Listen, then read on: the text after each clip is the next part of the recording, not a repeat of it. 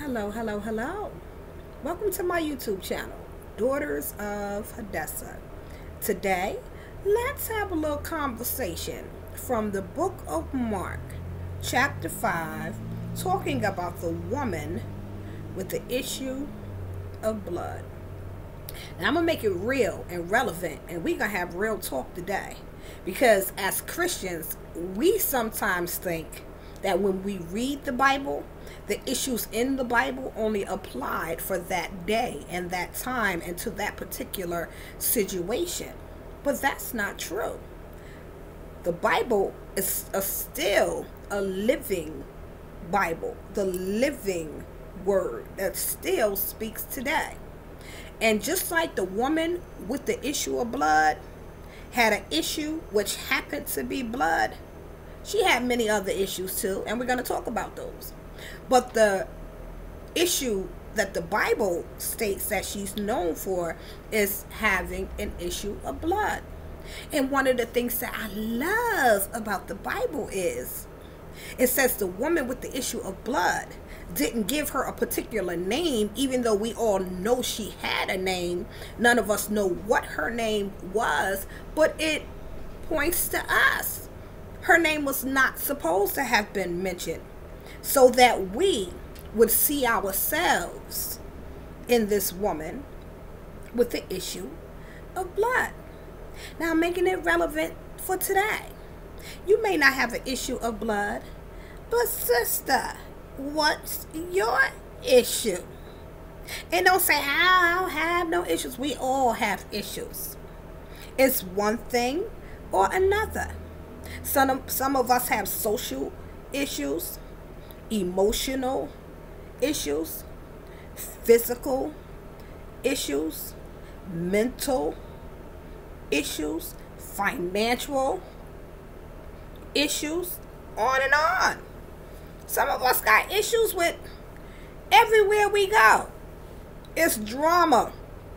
Not realizing that we are the person bringing the drama.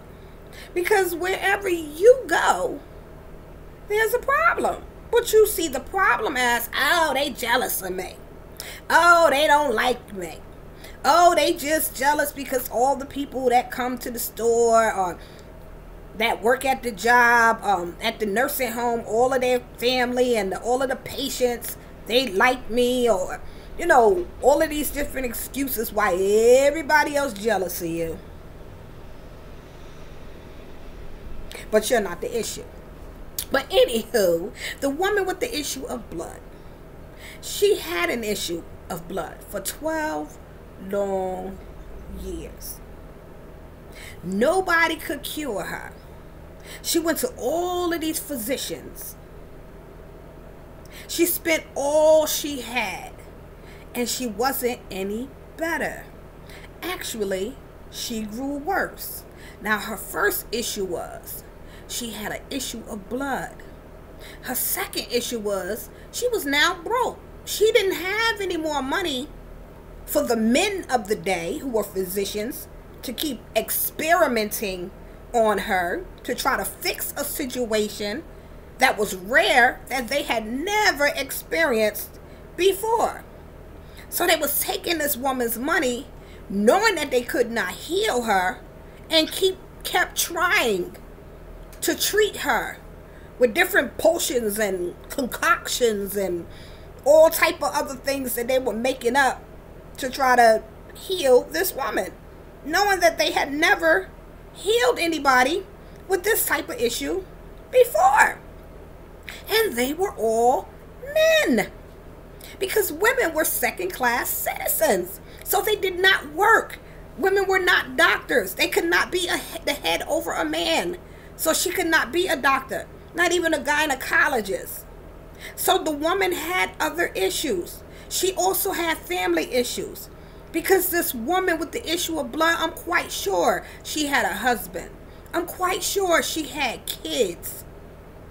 And with her having a family, Leviticus says that she was considered unclean. And anything she touched while she was on her menstrual, she was considered unclean. it would have to be cleaned. If she sat on a bed, all the sheets, everything would have to be taken off, washed, and purified for 7 days. If she was in an area and she touched a cup and one of her children picked the cup up, they had to be set apart and for a couple of hours. I believe it was from till sundown or something like that, Leviticus 15 says. But anyway, this woman had more issues than the Bible mentions. Now, when we look at ourselves, there are things in our lives that we don't like, that are very ugly, but we refuse to deal with the issues that we have. Now, if somebody would have told this woman with the issue of blood, oh, you got an issue of blood, and she said, no, I don't. What's wrong with you? I don't have no issue. You talking about you. You need to take a look at yourself. Because nowadays, you can't tell sisters nothing. When you tell them something, or you try to bring it to their attention, and even in love, it could be somebody close to you. Nowadays, in this 2020 time that we live in, I mean, it's like you can't tell nobody nothing. You either got to be jealous or you trying to compete with them. No, you're my sister. Let me bring to light something that you may not be able to see about yourself so that you can fix yourself. This Facebook and Instagram and all of these other social medias, we talk about the sister being a queen and we fixing her crown and things of that nature. But whenever it's time to do so, sisters don't want to hear it. They're in denial. How can you fix an issue if you don't identify an issue? That's one of the things I love about this story of the woman with the issue of blood. Not only did she identify what the issue was, but she was willing, and she did. She worked on and spent all she had trying to get whole, trying to be made whole, trying to deal with this issue. She never denied the issue. She never said, well, oh, I guess I'm going to have to live with this issue. Oh, that's just how I am. This is me. Take me or leave me. I was born this way. I'm going to die this way. You know, the little silly things that we say. And if that's your thing, then that's your prerogative. Then you do you and be who you are. But then you wonder why you don't get different results because you refuse to change. These issues we refuse to deal with. We want a higher paying job. We want to become supervisor. But you're so ghetto fabulous. Your conversation is not beyond the 8th grade. You have little kids that can articulate and pronunciate. And you still straight street. Talking like you live in a thug life, but you want to be somebody's supervisor. No, it don't work like that. Sometimes you got to be willing to go back to school. Be teachable. Allow somebody else that's already doing the thing to teach you, instead of you thinking you're just going to get there because of who you are. This world we live in today is not a sense of entitlement age. You are entitled to nothing. You work at it and you get it. Issues. We have issues, sisters. Issues with looking at a sister. Oh, she thinks she's better than me. Oh, she thinks she cute. Who is she? Oh, you seen such a sister so-and-so? You seen them shoes she had on the day in church? I know she ain't finna be no minister, because I remember when. Oh, yeah. Issues. Sisters got issues walking saints down the aisle at the church. You woke up with an attitude this morning. You come into God's house with your issues, and you pour that negativity all over people coming to the house of God looking for hope, looking for encouragement, looking for strength. And here they meet you at the door. You have issues. When somebody says something to you, you're ready to fight. All Christians don't change. We come to church just the way we were in the world, but then we wonder why our life is not getting any better. We expect for Jesus to be like this poof, pow, be gone type of God who can, but will not necessarily just take away your issues. Because even the woman with the issue of blood, she had to play her part. She had to believe, reach out, do something different. And that's where she heard about Jesus. And in her hearing about Jesus throughout this big crowd, this mass of people, she went. She believed within herself that this Jesus must be powerful. He's able to fix this. No other man was able to fix this issue. But I'm going to reach out. That's another thing, sisters. We hold so much in. We bound down with stress, depression, fears, and limitations, and I can't start over. I can't do something different. This woman with the issue of blood should be an example to you.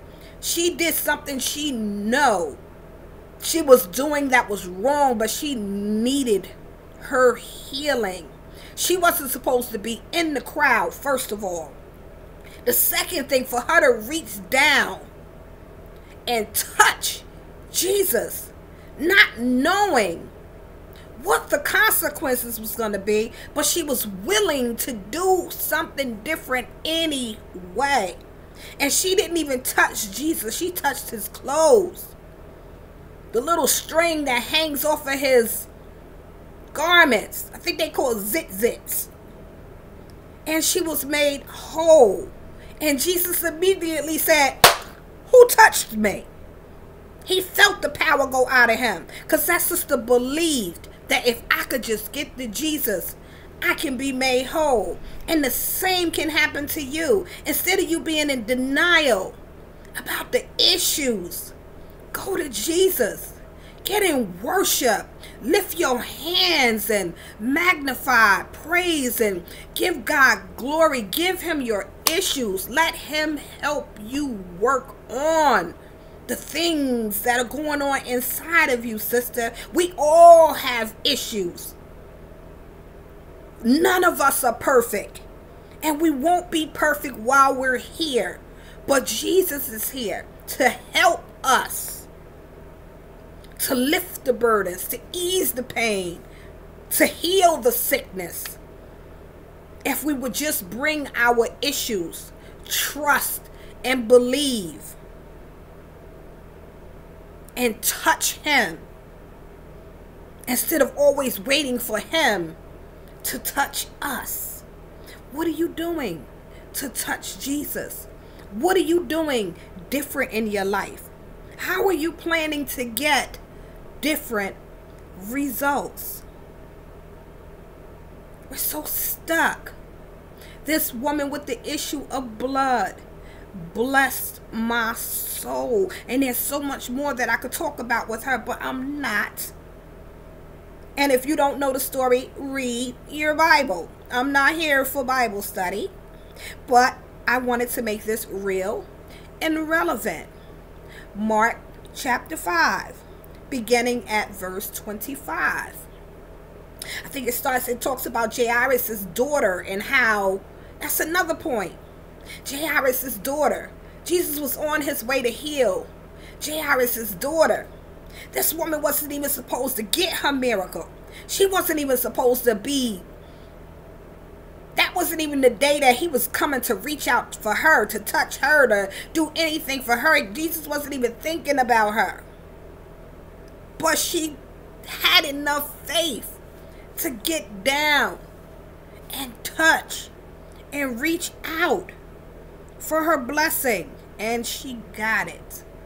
So my sisters, I encourage you, whatever your issue is, identify your issue. Deal with your issue. Take your issue to Jesus. Don't keep wasting time and money trying to do things and not be willing to change. Be willing to reach out and touch Jesus. Do something different. Now that's all I want to share from the woman with the issue of blood. Don't just look at it as a Bible story. Look at it and see how relevant it is for your life today. This is Daughters of Hadessah. My name is Gail. Have a blessed and prosperous day.